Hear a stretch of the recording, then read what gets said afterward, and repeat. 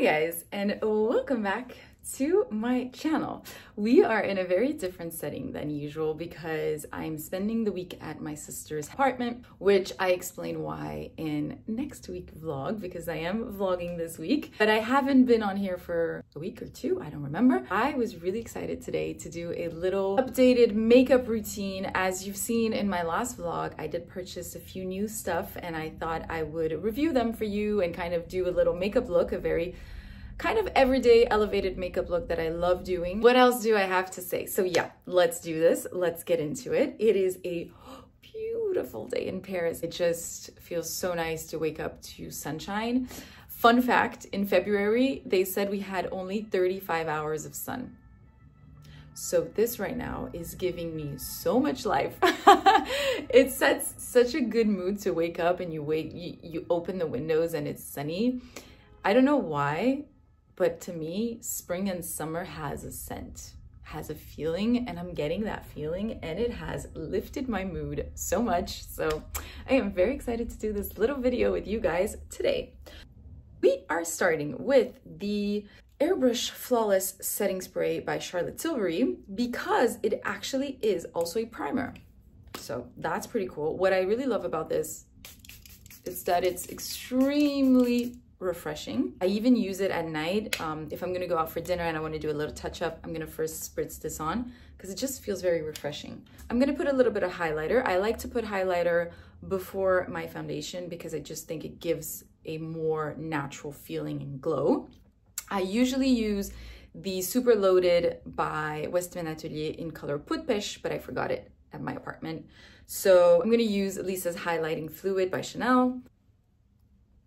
Put this. So what I like is to really put this in the places where I want to accentuate the glow. And then whatever is left, I'll also put a little bit here. This is stunning. Oof. So what I like about the Chanel one compared to the Westman Atelier is that it's really fluid. The Westman Atelier is a little bit more thick. So this one you can really put it on like almost like a cream. It's beautiful. So a little bit of glow. I purchased this a few weeks ago. It's the Under Eye Brightener by Rare Beauty. I just thought, especially in winter where, I don't know, I feel we look a little bit more tired than in summertime. I just wanted something brightening under my concealer, right? And so the other day I was at Sephora and I saw this and I was like, oh, I need to try this. When I was sick, this really came in handy because I would wake up a little bit with my eyes very inflamed and red, and this kind of toned it out. So I really enjoyed it. It has a funny kind of spoolie, I would say. So as you can see, I'm really doing this makeup in front of the window. So it's a real daylight light. So what's interesting with this is that it really doesn't have a thick consistency like a concealer. It really feels like just a little fluid that you're gonna put under. And see, so that it brings just a little bit of light and it kind of color corrects your under eyes. So see the difference? Really like this. And I do like to put it under the foundation so that it limits any type of, I would say, in French, it's called démarcation. I don't like when the under eye is too brightened out. I like when things are very blended in. So that's why I like to put the foundation on top. So this is what it's looking like. See how it gives just a whoosh, brighten up? What I really love, and as I said, is that it's so fluid and so watery in a way that you're not going to feel like you're packing on concealers on top of concealers once you put your concealer. You guys, this I've been thinking about it. Every day I put it on and I'm like, what do I think of this? What do I think of this? We're now going to review the Summer Fridays Skin Tint, which is honestly a hero product on Instagram. Everyone's like, this is the best thing I've ever put on my skin, da da da. So I was like, I need to try this. I got it in shade 2, which is a very good shade right now because I'm very pale, but it still brings a little bit of warmth to my skin. So that's something I like. I don't like pinkish whitish tones. I always like to go more to neutral and peach tones. Just feel it gives a little bit more of a cute glow. The first time that I tried it on, I hated it. I was like, this has no coverage. I don't understand the purpose of it. But I was like, I bought it. I need to keep on wearing it, right? I've now used this every day for 2 weeks, and I think it's grown on me. It finally grew on me because I now understand its purpose. Because everything is like, I feel, it's not that something is a bad product or a good product. It's like, does it serve the purposes that you need it for, you know? This is the lightest coverage foundation it's a skin tint. The lightest coverage skin tint I've ever owned. I used to use as a skin tint the Tinted Face Oil by Kosas that was extremely thin and extremely easy to put on, but it had coverage. This, on the other hand, the coverage is very, very, very light. I thought about what do you guys would want to know? So if you have pretty good skin, not too many imperfections, and you like something that you don't feel on your skin, this is for you. Because one of the things that I have to say, first of all, when you put it on, it feels amazing. It just feels like you're putting on a moisturizer. So that's very nice in the morning, very refreshing, super easy to put on. You don't need any brushes, anything, just your fingers. If you do have imperfections that you want to cover up, this is not for you. You're gonna be extremely disappointed because the coverage, literally, I don't even know if you can say there is coverage, is so light, so unexisting, that it truly is for someone that doesn't like to wear foundation, that doesn't like the feeling of foundation, that really wants something that's super sheer, that gives a little bit of a like blank canvas. That's what I feel like foundation does, so that it can highlight your makeup, but this is not gonna correct your skin. What's going to correct your skin afterwards is your concealer. Now let's put it on. First time I tried it on, I did use my Hourglass brush. Definitely you don't need it. I like to apply this product with my fingers. I'm gonna be very close to the camera so you can see how it applies. The feeling of this is so refreshing. See here where I have a little bit of pigmentation? It will not hide it. The redness around my nose, it'll slightly make it look better. Here is the final product. Two things about this. Do not powder it straight away.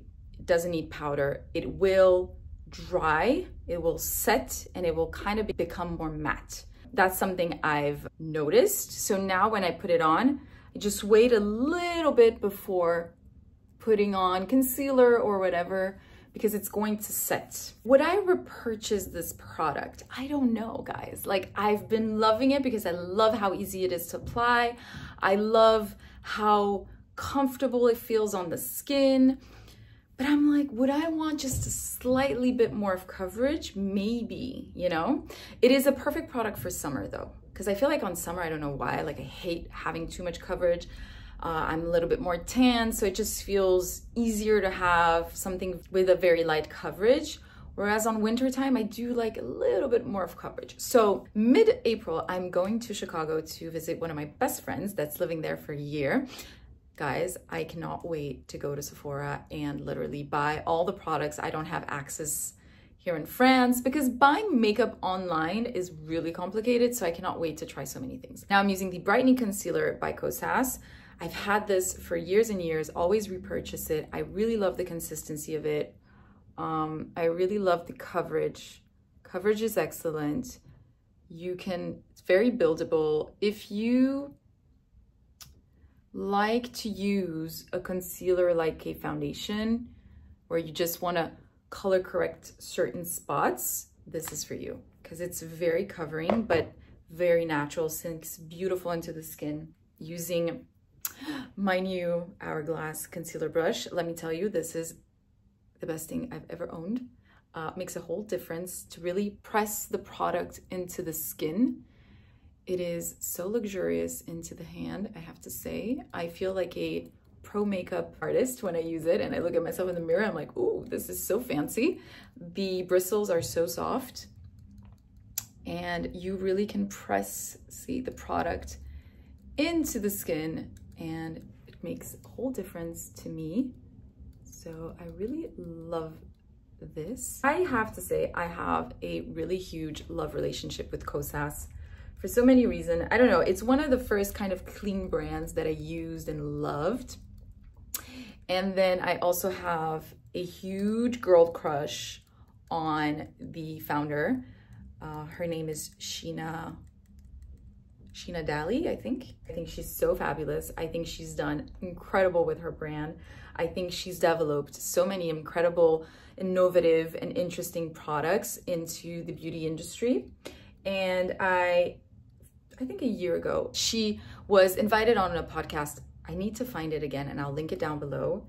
And she kind of told her story, and I loved how vulnerable she was, and I felt very much represented in the way she spoke about being an entrepreneur as a woman and all of that. I feel like sometimes the kind of example of entrepreneur in the startup entrepreneur world is very much men-led, and the way they speak or the way they talk about their experiences and the way they want to do things in life, I do not recognize myself in that. I just really love the podcast, and I recommend you guys listening to it because I think it'll just give you so much inspiration. She was very inspiring and very vulnerable in her whole entrepreneur journey that it was actually interesting. I don't know how to, if it makes sense. So we're now gonna powder a little bit with the Charlotte Tilbury Airbrush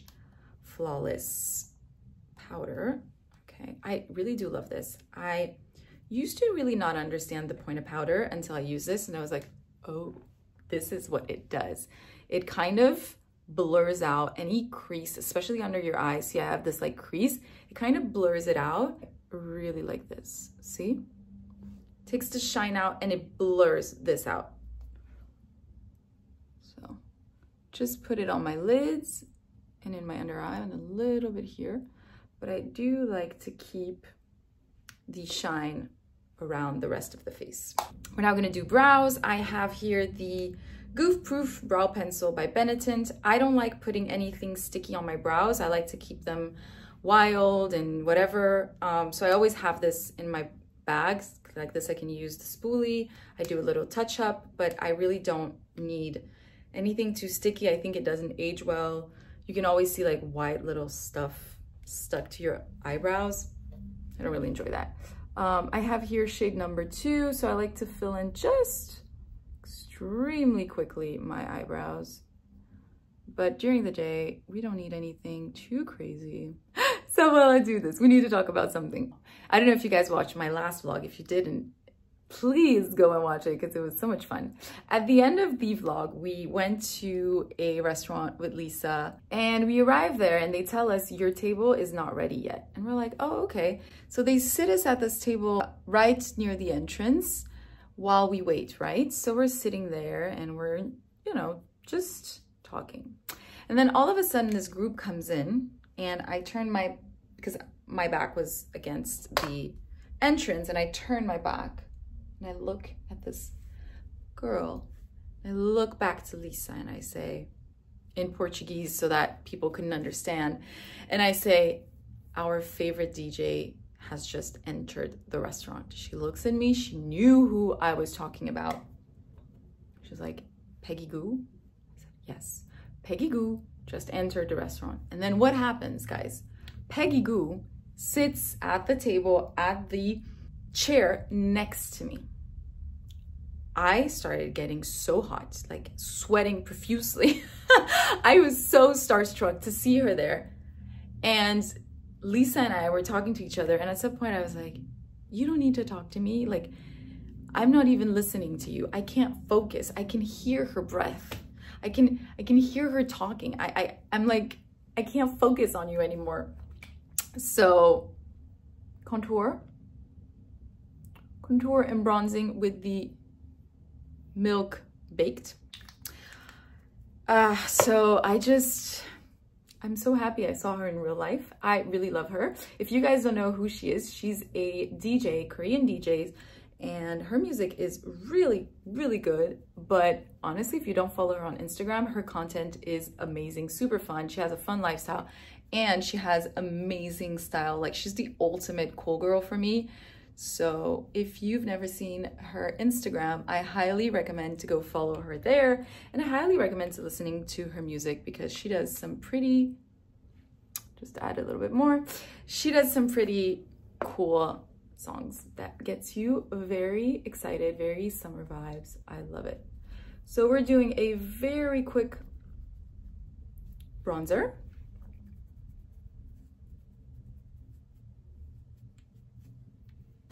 I was completely starstruck. I don't even know, I didn't expect myself to be this starstruck. And then they moved us a table way in the back, and I told Lisa, thank God they did, because I couldn't have not enjoyed the dinner as much as I did if she was next to me, because I would have been extremely self-conscious of having this cool girl next to me. I couldn't even talk, so that's that.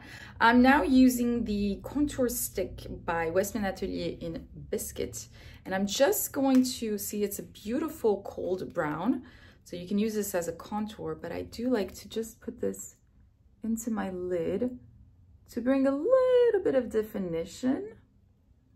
So it just gives very natural kind of definition to the eyes.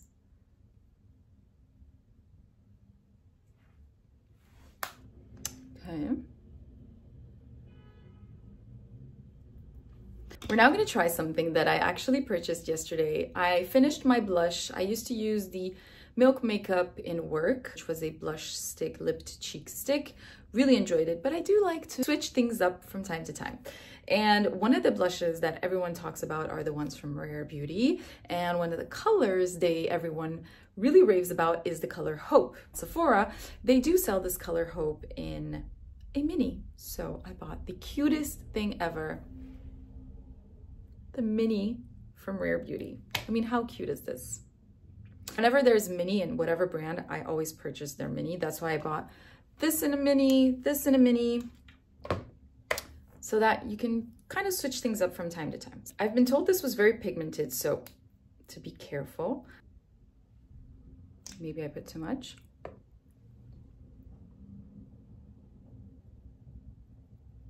Ooh, this is pigmented, but it's beautiful. So I love putting my blush upwards.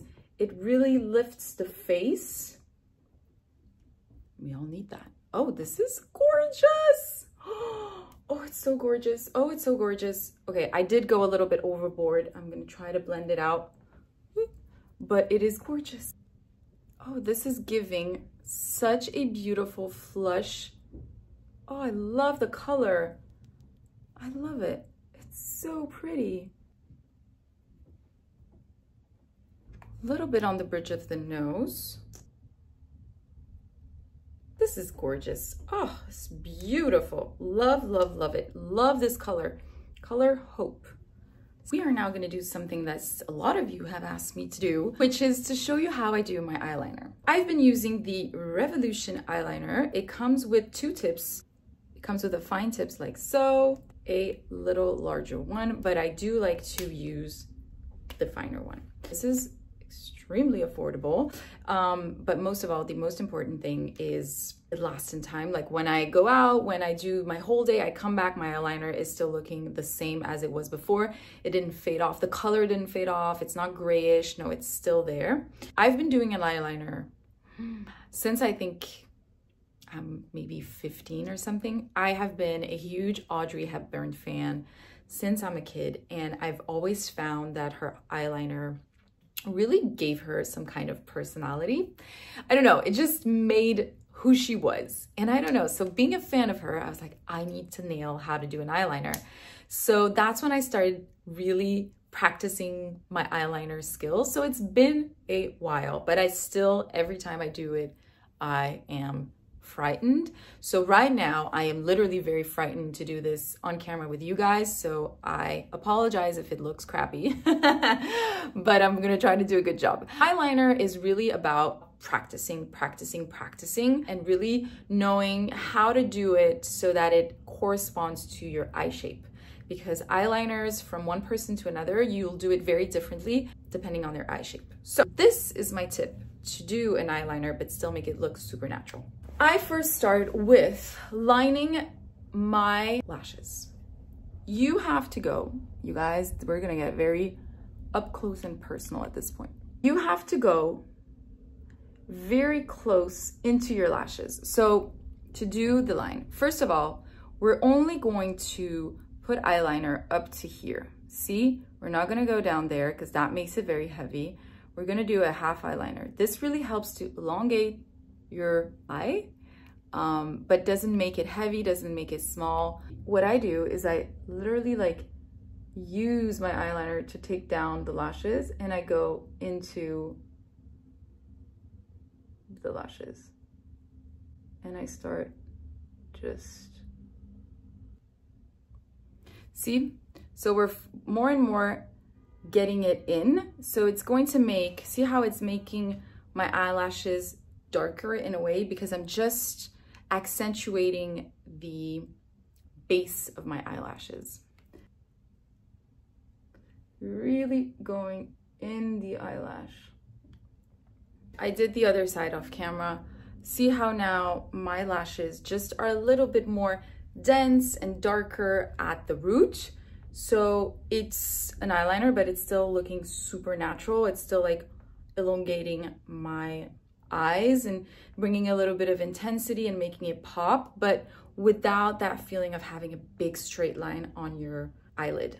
For the wing, as I said, perfect eyeliner for me is the one that's going to, in French we would say, épouser les formes de tes yeux. So it's going to be adapted to the shape of your eye. You need to take as a reference your upper part of your eye. So you're gonna look here.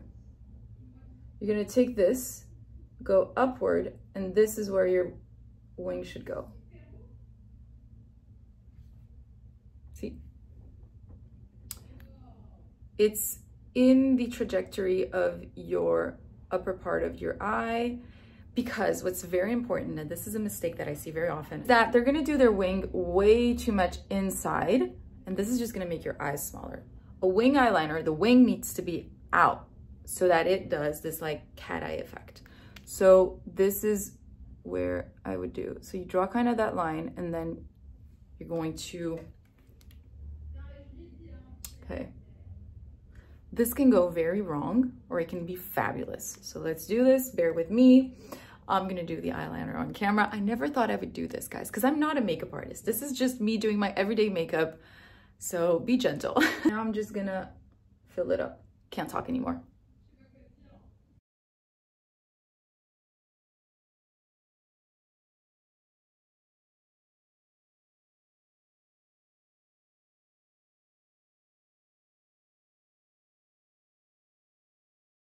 Here is the finished product. I finish it off camera. So see, I really use this as an indicator of where my wing should go and how it should be. And I think it looks very natural and nice, and it really elongates the eye. We're now gonna do mascara. My favorite of all time, and I've been using it for over 5 years, is the Limitless Lash by Ilia. I love this. The applicator has a dual-sided brush. Let me show you. So see, on one side is straight and the other one is curvy, which is very practical to get all the lashes in. This is my lashes with the mascara. Very natural curve, very natural, like pretty, very well separated, looks very natural, pretty, not clumpy, not anything. And the difference with this side.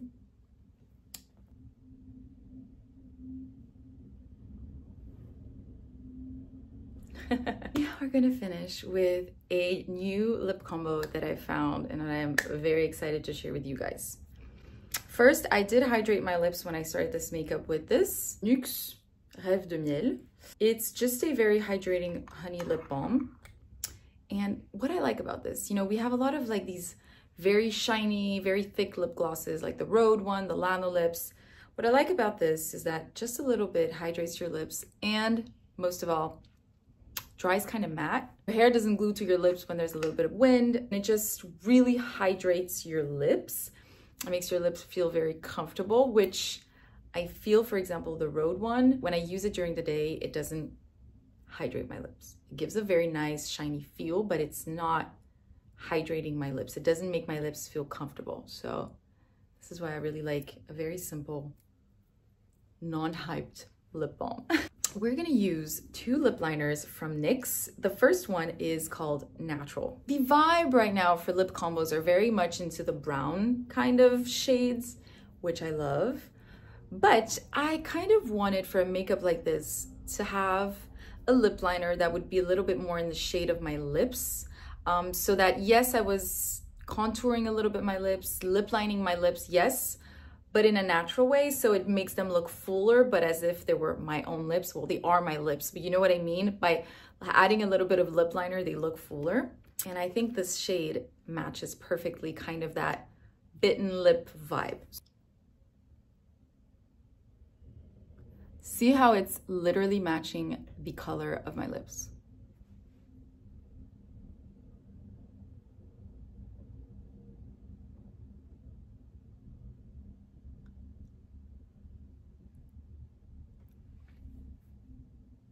It's my lips, but better.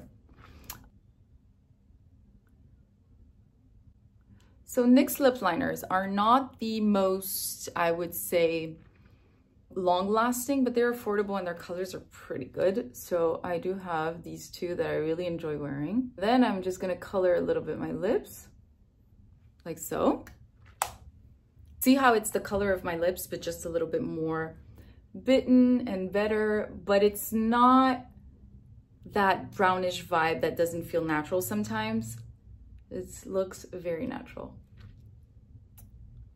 So I kind of do a base with this natural lip liner, as you can see. And then just create a little bit of dimension with the NYX lip liner color Nude Truffle that I really enjoy. It's a very beautiful brown. Adding a little bit over here. See how it's gonna just make my lips fuller, and then adding a little bit here. And then you slightly go up, oops, and slightly go up. It just brings that dimension. And then a little bit here.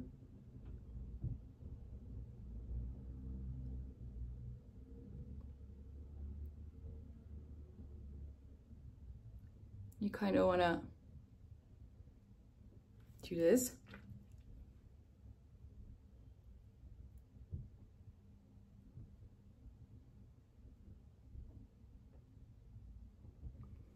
There.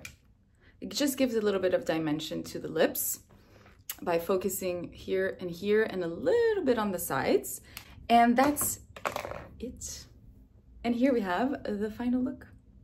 We have one last topic, beauty topic to talk about, and it is nails. If you've watched my last vlog, you know that I purchased a new UV gel nail polish from a brand called Gel Care because I've now decided to do my nails at home because I actually have the UV LED lamp for about 10 years, and I just felt like it was a great economy to do. You know, you need to be smart with your money. So I guess I was like, you know what, I'm spending too much money on nails and I can do it on my own at home. So anyway, and I discovered this brand from Canada, and one of the great things about it is that they actually don't have most of the toxic ingredients that you might find in gel nail polish. They actually don't have them. So I was like, oh my God, and it's even a cleaner option. So it was just all win-win for me. Last time that I saw you guys in my vlog, I did my nails for the first time with it. Loved it. Love the way to apply it. Super easy. It just was such a good and quick and easy process for me. I'm going to show you guys what they look like after 3 weeks because they actually really hold well. They didn't lift off. Like the quality of the product was very, very good, and I was very impressed. On this video, I'm wearing 2 layers of nude BB cream. So it's the reference of the nail polish. And this time I redid them and I am so happy of the result. Look at this. This is me, guys. I am so proud of myself. This is what they're looking like. So I went in for an almond shape. I think it always looks very chic and beautiful when you're doing nude nails. So this is it. So on this one, I actually did a different combo. I did one layer of coconut milk and one layer of nude BB cream. And I think I love it because it's a little bit more opaque, a little bit more on nude white side. And I don't know, I just think it's very, very chic. So that's for the update for the nails, because I know a lot of you guys asked me, is it worth it?